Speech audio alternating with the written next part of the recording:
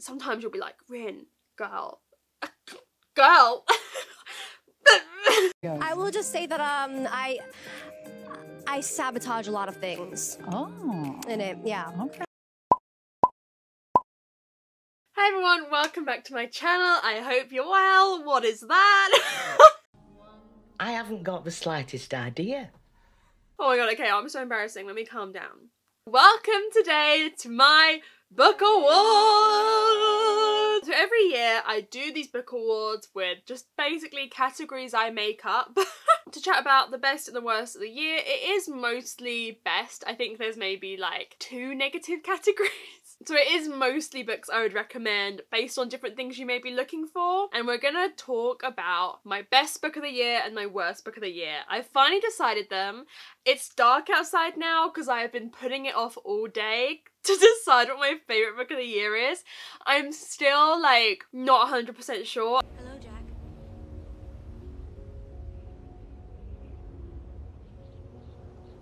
I changed my mind. I read a lot of really great books this year. I had such a formative year in my reading. I feel like this is the year I really figured out what I enjoy, what I like reading, what excites me. This was my first full year on BookTube. I started September last year. And just the experience of that I think has just taught me so much about my reading. So although I had proportionally less 5 stars this year, I think I had pretty much the same number, but I read like 50 more books. I think oh my god, ow.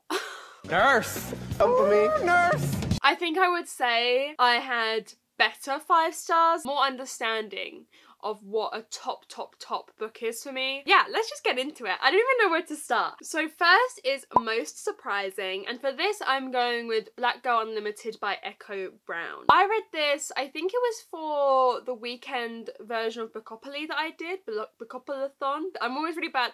Bookopalathon, Stop it.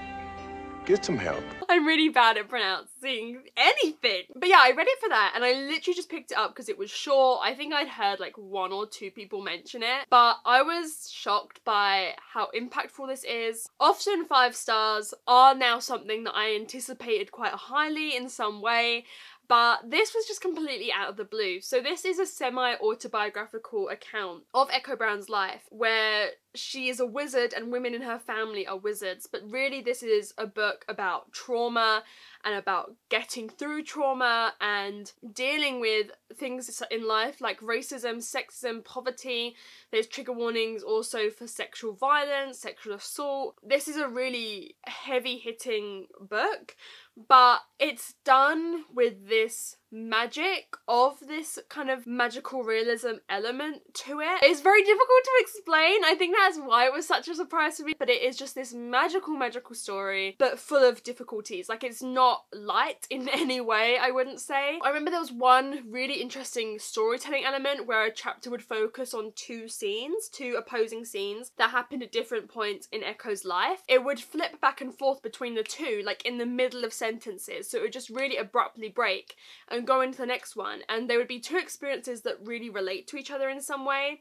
So I just thought this was really cool. I really enjoyed it. Most disappointing, one I was really disappointed by was The Silent Patient by Alex Michaelides. I don't know why I've chosen the 2 categories I don't have the book for. To start off first, If I'm being honest, I'm a bit pissed off about it. I promise you I will be holding up some books in this video. God, it's shit. God, it's shit! Because it's shit! I was really hyped for this because it won Goodreads Thriller of the Year last year. So I was like, fuck yeah, let's go. It's gonna be so good. Shite.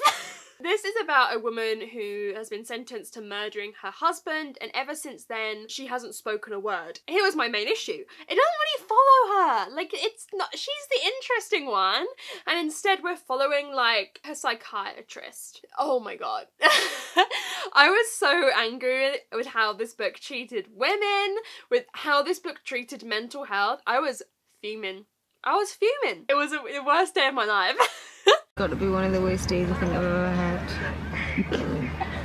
Being deadly serious. The twist isn't interesting or imaginative. It felt so cheap. And here's the thing, like, if you love this book, all the power to you. I'm not saying you're wrong. What I am saying is it wasn't for me, and I think it is overhyped. Yeah, and it was just like, it was one of those books where you're like, okay, this is written by a man, because the way that women are framed in this book is just so annoying. Some people get annoyed at me for saying stuff like this, but everything I say is true. I have freedom of speech, and everything I'm saying is true.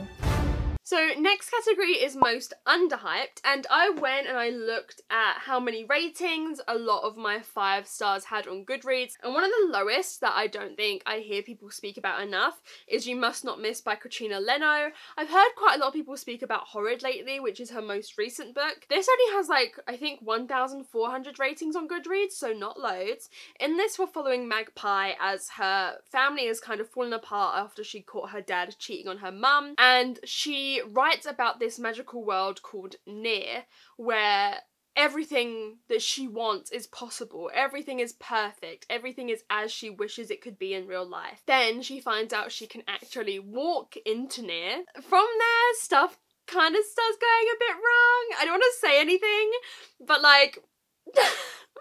I just wasn't expecting that. This was the perfect amount of weirdness. Like, this was almost up for the award of best cover because I love it so much.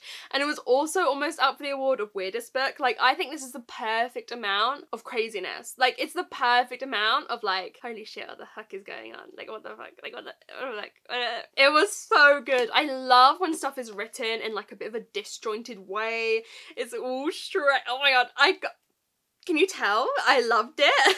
The way that this deals with trauma again is really, really interesting. There's trigger warnings in this for, again, sexual assault, and the way that it looks at what happens to a girl when she has just again and again and again been dealt shit.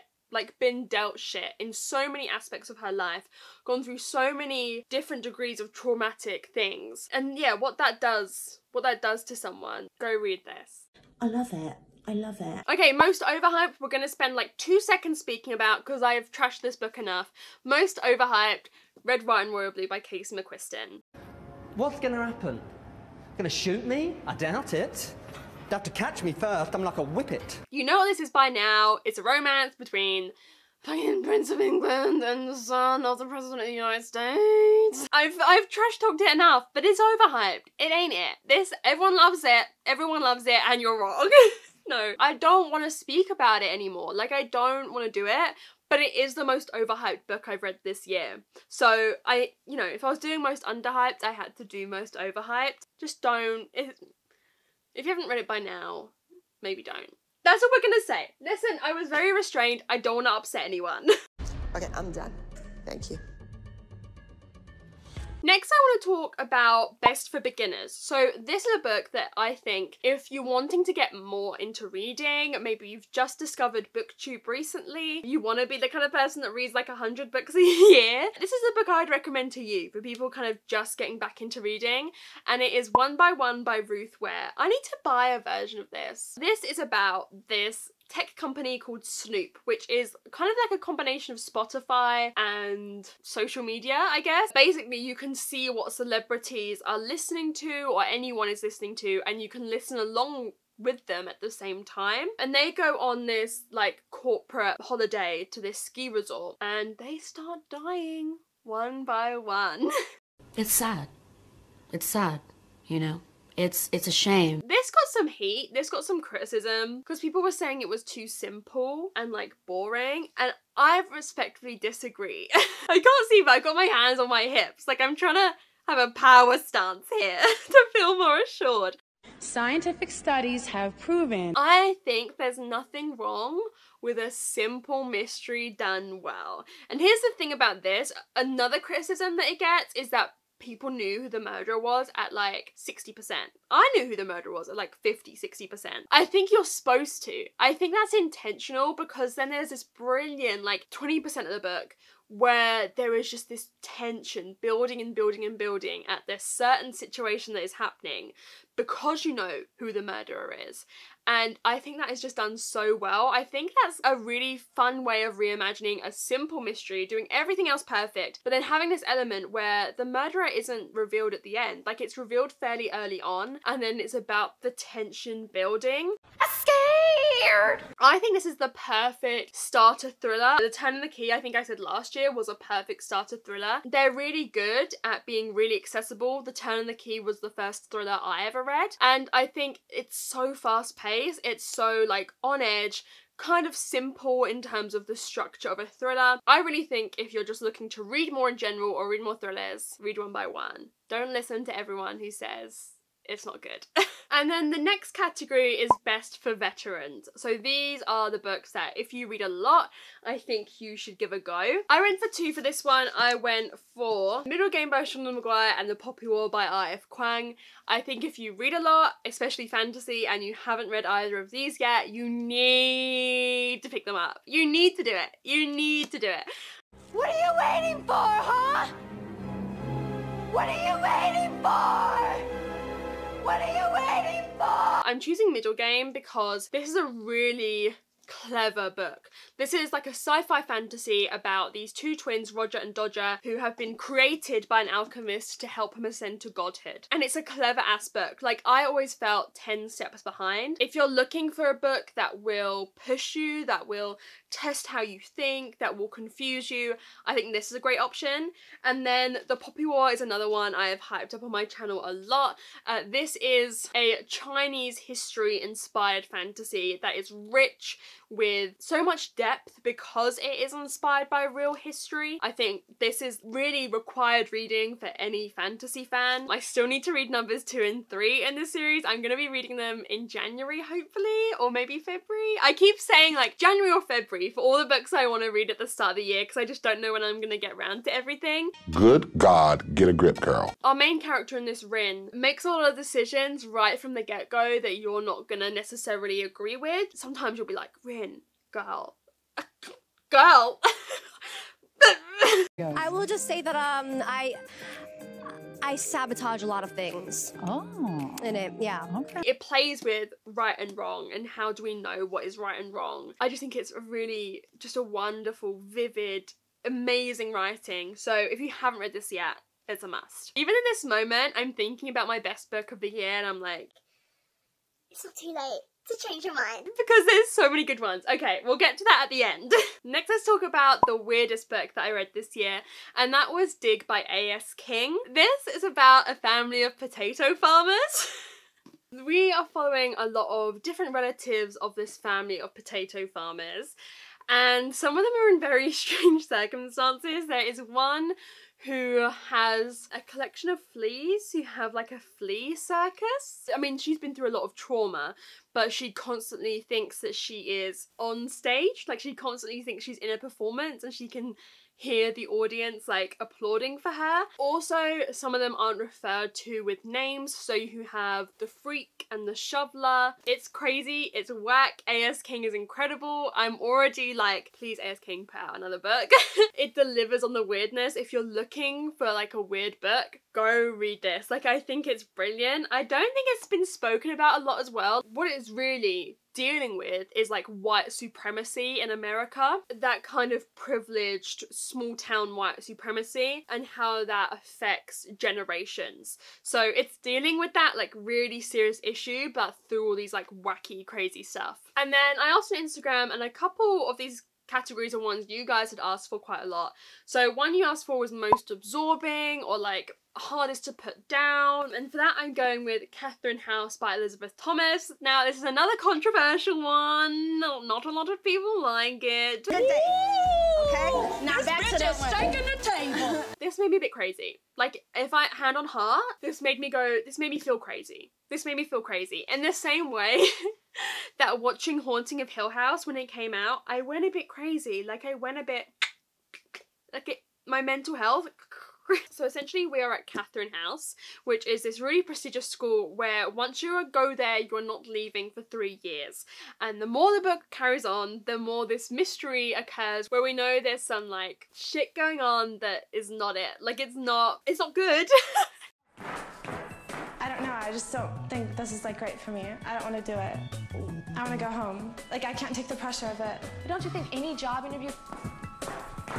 And this is written in such like a claustrophobic, enveloping way. It really makes you feel how Catherine House makes these students feel, where they become so attached to it and so drawn in and like just all they know is Catherine House. The writing does that to you as well. So this was just so absorbing. Take this with a grain of salt because not a lot of people like it, but I think if you're looking for a book that like sinks its teeth into you and like almost won't let go, this is it. And then quite a few people wanted me to talk about covers, so like favourite covers of books I read this year, and I can't choose one, so I'm gonna choose 3. So one I love is The Tea Dragon Society by Katie O'Neill. I just think this is beautiful. I mean, obviously it is a graphic novel, but I just think it's so gorgeous. This is another one of my favourite books of the year. The art style in this is just like stunning. I really love Home Before Dark by Riley Sager. I don't really know why. My boyfriend hates this cover. He thinks it's really ugly, but I just love like the glow in the dark green and how it looks and how different it looks. I feel like it's a bit of a different looking thriller. The one that like came to mind first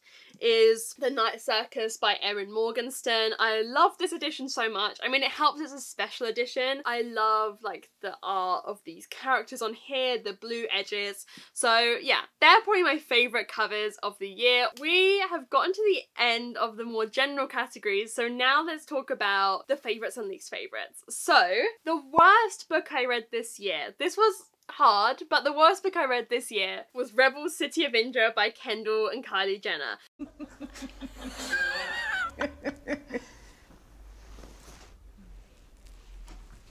The reason this was hard was because Jonas the Beautiful Dead by Eden McGuire has worse writing. However, the plot is a little bit less ridiculous than this. Oh, yeah. I didn't even want to talk about it. I'll leave the vlog linked where I discuss this. There's just like a multitude of like ridiculous stuff in this. Painting as a language or something. I just remembered that. Like, this machine that can read paint splatters as language. I remember I spoke recently about like the pedestal they have to stand on at their like young girls' integration into society, and they spin and have to strike poses on it.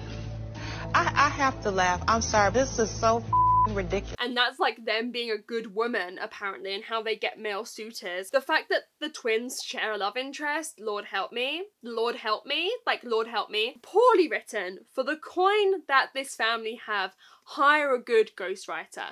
Hire a good ghostwriter. And it's just shit. It's just shit. And now it's time to get into the favourites. So my favourite series of the year has to go to the Illuminae Files by Amy Kaufman and Jay Kristoff. I love this series so much. This is a sci-fi series where it is completely told in multimedia. So drawings, chat logs, surveillance cameras, web pages, all of these kinds of things. Our cast of characters in this is incredible. The teenagers we follow are all such interesting characters. I don't have a bad thing to say about it.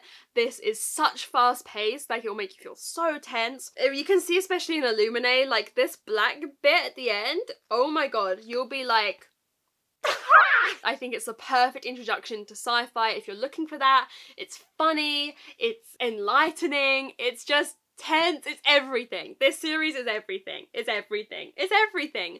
But wow, what a moment. I will never forget. Gemina is by far my favourite in the series, but I love them all. And that leaves us with my favourite book of the year. Drumroll please. Actually, I lied. I couldn't choose between 2 books. It was really hard. I felt horrible as I picked one as my favourite. I picked it and I felt horrible. I was like, but that other book has been so amazing. It's been such a big part of my reading this year. I then realised the other book is published in 2020. So we're going to do my favourite 2020 release. So my best book of 2020. And then we're going to do my favourite book I've read this year, but it wasn't published this year. So my favourite 2020 release is The Guest List by Lucy Foley. Yeah! So and I feel like some people are gonna be surprised this isn't number one, and so am I. It was hard, it's really hard, and I still don't know, but I love this thriller. It's one that I have championed so much. I adore it. This is a really classic murder mystery set at this wedding. We know on the first page someone has been murdered, and then we're going back in time to the night before and backwards and forwards to find out everyone's motivations, everyone's secrets, who could have possibly done it, and who could have possibly been killed. This is brilliant. Like, it's the perfect thriller. Again, this is another one I would say if you're looking to get into thrillers, read this, or specifically murder mysteries. This is more of a murder mystery than a thriller. It's simple but effective, it's tense, it's filled with these horrible characters, and I think that's really hard to do, and the way that everyone's secrets start to stack up is amazing. I loved it, and this was such an important book for me this year in terms of like reading it fairly early on and then being able to really champion it when it came out. I want to read more 2021 releases as they come out so I can do something similar, but this was like the first time I read a book as soon as it came out and then just like told everyone to read it. I loved it so much. I cannot wait for more from Lucy Foley. It's amazing, and it just got picked to the post. So my favourite book that I read this year, you're gonna be surprised, I don't think people are gonna call this. My favourite book that I read this year was The Strange Case of the Alchemist's Daughter by Theodora Goss. I can't believe that. I actually can't believe that. I love this book. I read this originally by the audiobook and I only just now got the physical one for Christmas. I love it. I love these girls so much. So in this we are following Mary Jekyll and Diana Hyde and all the girls of the Athena Club, who are all girls linked to men from classic Victorian literature. And this first one, in a way, is a bit of a murder mystery, but this book is essentially them trying to figure out what the Société des Alchimistes is. The Société des Alchimistes! It's them trying to figure out what that is and what they have been lied to, I guess, about their whole lives. These girls really make a family unit for themselves in a way that they've never had one before. They hate each other at times, they love each other at times, they're always there for each other. It's amazing, it's so good. The audiobook for this is incredible. It's probably the best audiobook I've read this year. I would really recommend, if you're going to read it, check out the audiobook. The way that the fourth wall is broken in this, the way that it captures that Victorian classic literature, the way it incorporates characters like Sherlock and Watson into the girl's story as their friends, but it by no means let them take over the story. It's not Sherlock's story, it's the girl's story. The way that all of these girls are so different and unique in their own way, the way they all bring different stuff to the table, it's just masterful, it's amazing. Pretty legendary if you ask me. I love it. And this era will always have such a close place in my heart. I just have such a soft spot in my heart for this. I just think it's incredible. I don't think people speak about it enough. I think it's kind of one of those books that was maybe popular when it came out and then has been a bit forgotten. I want everyone to read it. It's feminist, it's historical, it's strong, it's witty, it's fun, it's everything. It's everything. And I love the cover as well. This was another contender for best cover. I loved it so much. So I'd really recommend picking this up if you haven't already. This series is amazing. And yeah, that is my favourite book of the year. Can we believe it? So there we have it. That is my book awards for 2020. I hope you enjoyed. Let me know down below what some of your answers to these categories would have been. Also, leave me the... Oh, I'll put the emoji. Like, it's like, streamers, like celebration, like woo! Put that one. Put that if you've watched this point. I am so excited for what all of my reading in 2021 is going to entail. I've got so many fun things planned for this channel, and this year has just been beyond my wildest dreams. I could never have imagined that my booktube would get to the place it is now. I just feel so incredibly lucky. So thank you for all your support on booktube. I hope you've enjoyed this video, and I will see you very, very soon. Bye!